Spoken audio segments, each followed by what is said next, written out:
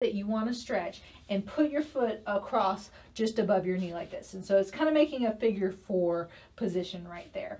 So keep your back straight, and you can do either way to stretch. You can take the other foot and slide it up towards you, and you should feel that stretch in that piriformis area right there.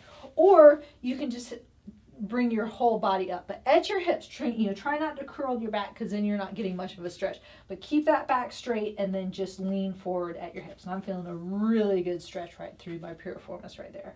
So again, just holding it for about 30 seconds and then doing that 3 times. Again, I would do both sides just to kind of get everything nice and loosened up. So then the next one is going to be a hip flexor stretch, because again, we're just kind of working all those muscles around the hips to get that tightness out of there. Again, there's a bunch of different ways you can stretch the hip flexors. The best way I like to do it is kind of getting in a lunge position. So make sure you're protecting your knees while you're doing that. So when you get